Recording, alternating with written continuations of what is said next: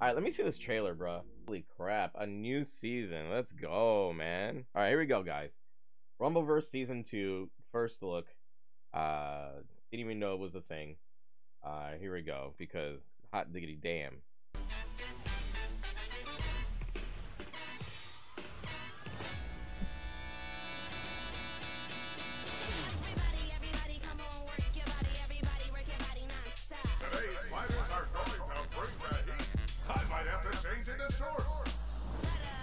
More cosmetics. A lot of new stuff on cosmetics. Limited time mode? Oh, new moves. What is that, a scream? A sweep? That's so stupid. New battle pass. The lava thing. New poses. New chanclas? Yo, they got the chancla. No way. They got the chanclas. Yo, let's go, dude. They got the chancla. Oh my god. Well, that isn't much to show. Except for, let me see, where was it? Let me see the new moves. Limited time modes. I don't think I like the idea of that. Limited time modes. Like, what is that? Feels is gonna be nuts, man. But it looks like, yeah, 4v4 and 3v3. So, oh, that's what it is. Okay, I get it. Limited time modes of 4v4 and 3v3. I get you. Now it makes sense. Yeah, it's not a time attack. It's 4v4 and 3v3. That's what they're showing off right here. See that? He just threw that, and it so that guy is probably on his team, and he threw it, and it literally just it auto corrected to this guy. 3v3. Yeah, it's 3v3. Actually, that looks like 4 people. Hold on.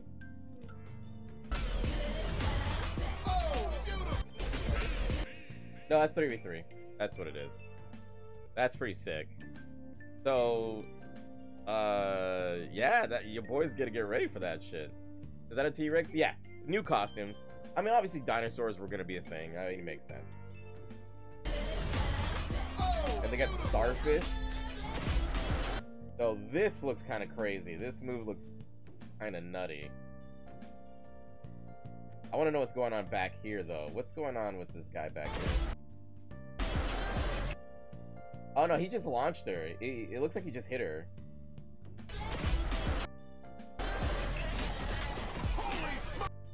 Okay, so now you can grab onto certain objects, swing around, and then dive on people. That'd be kind of cool. That's kind of sick. What was that? Is that a butt slap? Hold on, I don't understand that move. That move looks weird.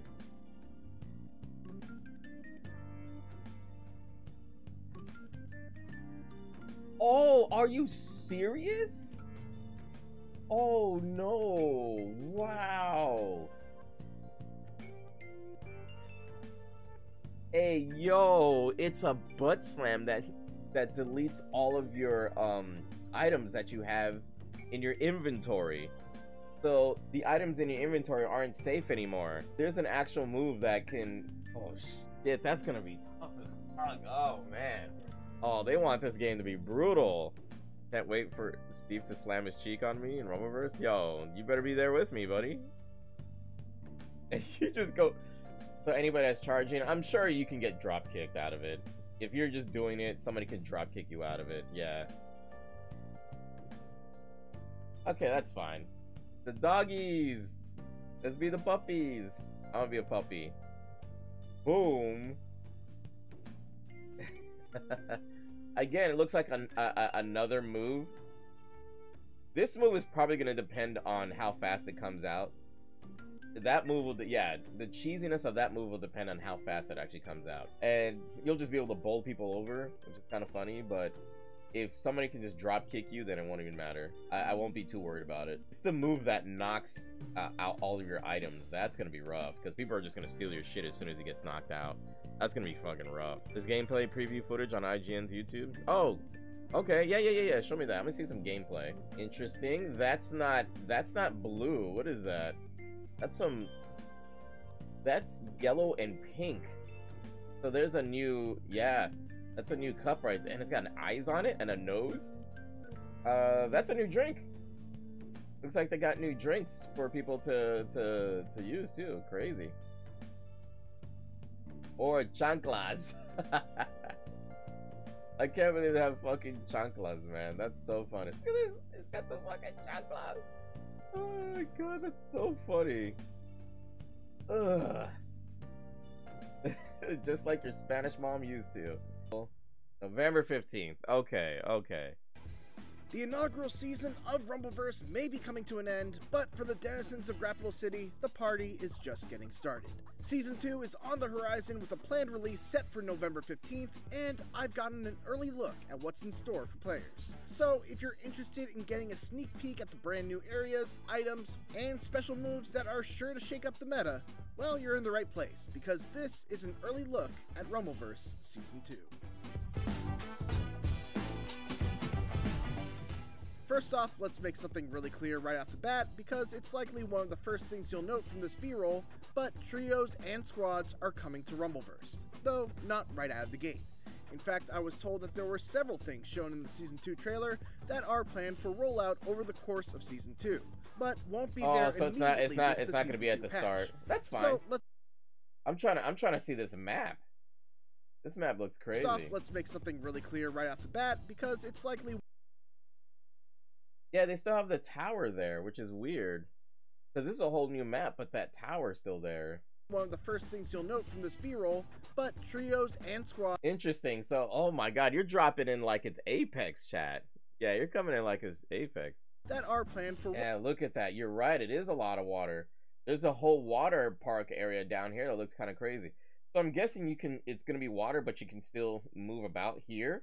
And then if you get knocked off, you end up back down here. Outside of that, oh my god, so there's an actual dome. Maybe shallow water is fine. This thing, of course, is the new extension of the map, Low Kiki. It's a tropical resort. Oh, so it's an extension of the. No wonder I saw the tower. I'm like, dude, I still see the tower. What the fuck? I thought it was a whole new map. No, it's an extension of the same map. Okay, interesting. Themed island.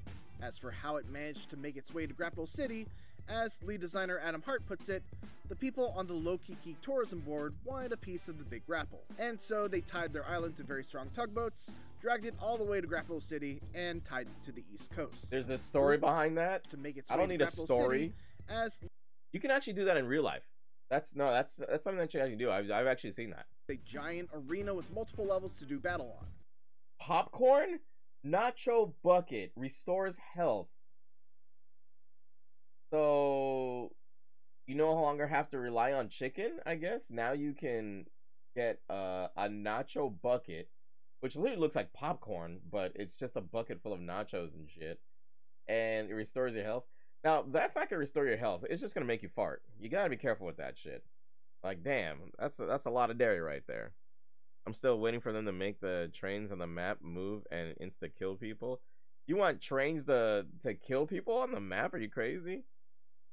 Nacho bucket, nice representation. Don't worry about it. Yeah, it's a chicken alternative. It's definitely a chicken alternative.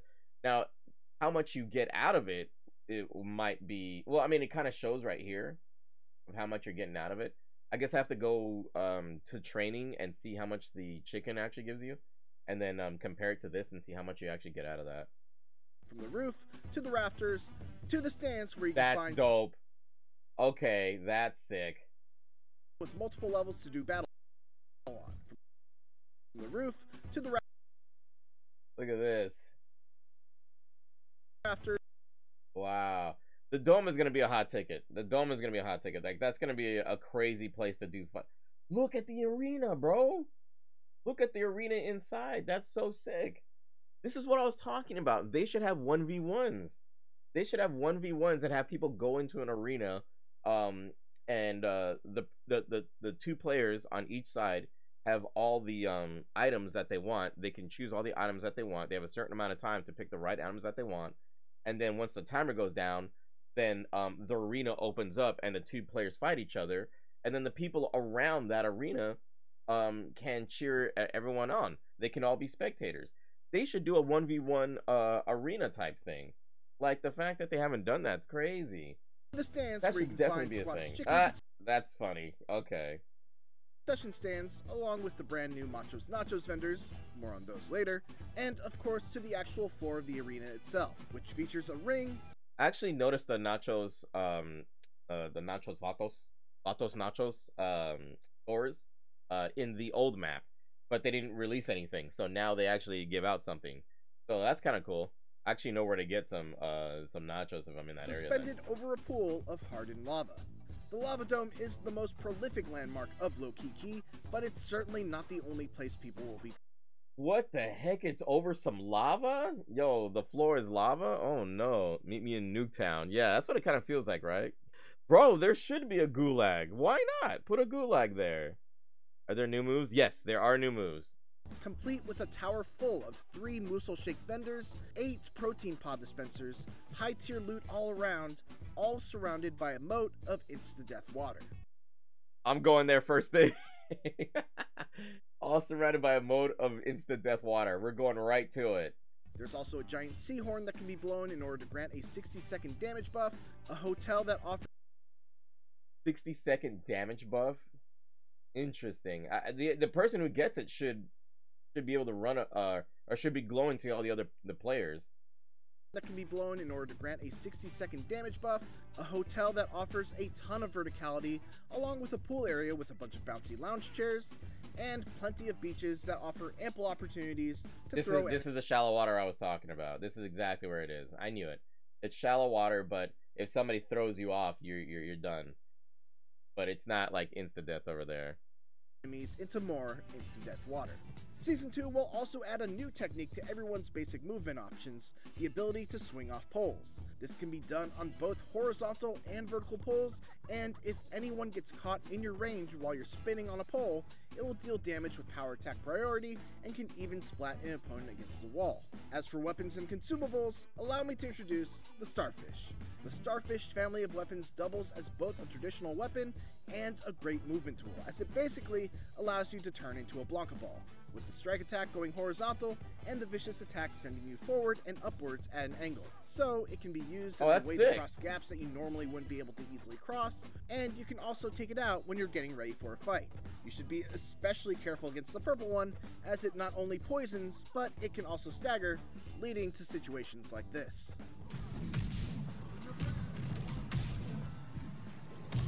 Oh, that's getting nerfed. And he threw her out. Oh, that's getting nerfed. And if you ever wanted to humiliate your opponent, you can now consider packing some Chonkless, which have very low durability, low damage, great tracking when thrown, and a knockdown when using the vicious attack, but the true value in them is if you land a regular old blockable attack with them. Regular attacks will stagger, allowing you to either continue slapping them with a sandal to really drive home the humiliation, or you can follow up with something a little more substantial. Previously, chicken legs and whole chickens were the only way to restore health when it came to consumable items, but in Season 2, the aforementioned Machos Nachos are being added. They still restore the same amount of life as a whole chicken would, but the difference is that they can be eaten super quickly, but only restore 100 health per bite, which I'm personally a big fan of because of how often I would find myself Wait, okay. Same amount of life as a whole chicken would, but the difference is that they can be eaten super quickly, but only restore 100 health per bite. Which... Oh god, look at her face. Ah! They can only restore 100 health per item? Restore 100 health per bite. Oh, okay. So you just keep chugging. I get it. Yeah, it heals over time. You Which just keep I'm keep personally a big fan of. I was shown 2 brand new special move families. The first, known as the Edge family of moves, seemingly named after Razor Ramon's actual finisher, the Razor's Edge, is a grab special that allows you to hoist an enemy over your head and walk with them before slamming them down into the ground. The higher the tier, the further you're able to walk. Ugly. Seems like a fantastic move, especially for when you've got a partner, as your buddy is able to catch. Oh no, oh my god, you could just drag somebody off to the edge of the map now. If somebody grabs you, they'll just take you to the, oh no, that's gonna be ugly, bro. Somebody's gonna pick you up and just drag you to the end of the map. Oh god. Oh, that is gonna be so bad. Could you imagine? Oh my, okay, so I have Dolphin Dive in one, and then I have the Jagged Edge in the other. So somebody swings at me, they leave themselves open. I do triple punch, knock them down. The Dolphin Dive that pushes them far. Then I jump in the air, grab them with the Jagged Edge, and literally walk them to the end of the edge of the map and just chuck them off. Oof. To bounce and follow up with their own attack. Then there is the Rush family of moves, which are traversal moves first, as they allow you to just hold down the special button and dash in a direction. The dash is faster than a normal sprint and can bulldoze through anyone that tries to get in your way with power priority. Both these special moves require quite a bit of stamina in order to get the maximum utility out of them, which helps provide a little more incentive for people to think about putting some more points into their legs. And that's just a taste of what's in store for Rumbleverse Season 2. There's also, of course, a new battle pass, new cosmetics, and a bunch of new features planned for later down the road. Just a glance at the trailer shows upcoming limited time modes, this cool Sonic Scream move, a broom item, and some group emotes. We won't have to wait much longer either, as Low-Key Key and Season 2 will anchor itself next to Graphital City on November 15th. I'll see you in the Lava Dome. For more Rumbleverse, make sure to check out my review, and for everything else, keep it here on IG. Just throw him out. Dude, get out of here. And you get the... Oh, that's just bullying. Look at that. Yeah, it sounds like a stamina eater. The other one's gonna be a stamina eater for sure. That's fine. Yeah, that one's gonna be a stamina eater, which is fine. Through anyone that tries to get in your way with power priority. Both these special moves require quite a bit of stamina in order to get the maximum utility out of them. Okay. So so the rush move and the Jagged Edge take off a ton of stamina, which makes sense. The funny thing though is that somebody who drinks a bunch of yellows and uses the Jagged Edge a bunch of times towards the final circle is going to dominate the shit out of the final circle, like tenfold, because they'll just drag you wherever they want and won't lose enough too much stamina, so they'll have to worry about it. So that's actually pretty decent. That's actually pretty decent for somebody who isn't looking to do damage, because I'm always looking for, yo, check this out. What do you think this is? This is new, chat. Do you see that? That's a new perk for fighting. I didn't even see the symbol before. I just noticed that. That is a definite new perk for fighting. Interesting. I wonder what this one's gonna be. Yeah, that's gonna be crazy. That's actually kind of sick. All right, so they're not playing no games, chat. They ain't playing no games. They're really putting in work for some of this shit. I like it though. I like it. Give me a balance patch with the new season as well. He didn't mention it. He actually didn't mention it. So it doesn't look like it. It's the Warzone 2 killer. Yes.